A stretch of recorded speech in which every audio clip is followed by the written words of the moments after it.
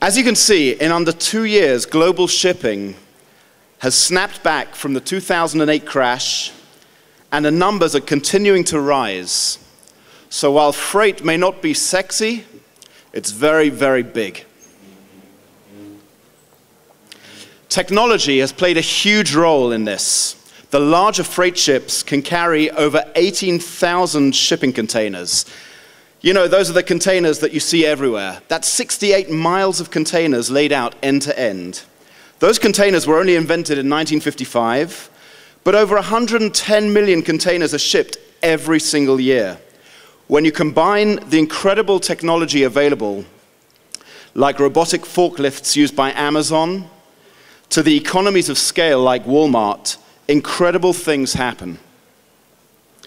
Which is why it's cheaper for Scotland to send frozen codfish to Asia to be filleted and then sent back to Scotland for sale rather than just filleting them in Scotland. Or why it costs the Gap only cents to ship a sweater around the world. This leads to incredibly complex supply chains of factories shipping supplies to other factories, which in turn ship them to be assembled in other locations before being sent to distribution centers and stores. Apple has this down to a science, manufacturing iPhones in 21 different countries in a well-orchestrated international dance that ends up with the iPhone that you're probably checking right now if I've lost you. Huge companies can do this very well because they have internal resources fully dedicated 24/7 to making this work.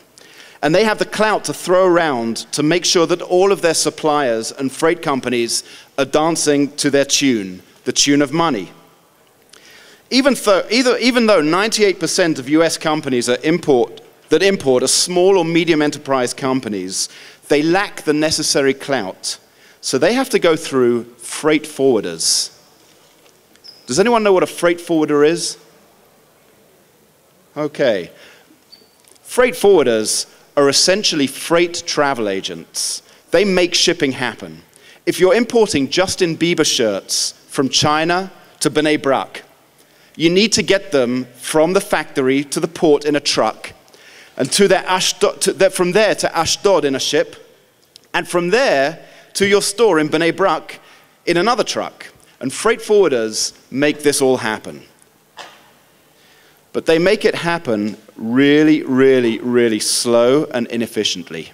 For example, when we tried to generate over 50 quotes from freight forwarders by phone, email, and online, pretending to be fairly large companies with potential for repeat business, the response time was terrible.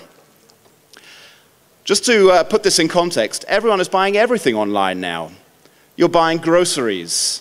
You're buying insurance, vacations. You're buying clothes and consumer electronics. But to place a simple freight quote online is impossible right now.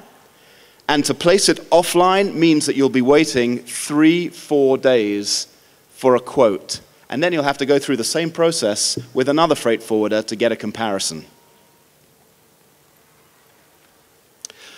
So we want the small and medium enterprises to be able to join in the fun that Apple has been able to do and the other large conglomerates that control freight. Our vision is to provide small and medium enterprises with the ability to instantly compare and obtain transparent freight quotes. Why do we want to do this? It'll reduce logistic expenses drastically. It'll lower shipping costs. It means more transparency in a largely opaque industry. It means faster turnaround of goods. And ultimately, it benefits everyone by bringing the economy of scale of logistics to small, medium enterprises and therefore to the consumer. Freightos has developed a website that allows small and medium enterprises to very simply compare shipping quotes and to make the transactions. Think of us a little bit like the Expedia for freight. Hopefully everyone is familiar with Expedia. It depends sometimes on the audience. We'll say the orbits for freight or the dakatishim for freight. Ultimately, Freightos is about giving small and medium enterprises a big reach through logistics. A couple of words about Freightos and about our company. We started in 2012. So far, we've raised $6.1 million. We have a team of 35 across 3 continents, mainly based in Jerusalem.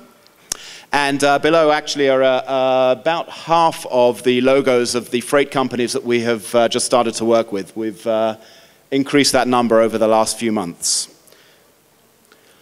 That's Freightos, that's what we're doing. We're a proud Jerusalem-based company. And thank you so much to JBNF for hosting this event.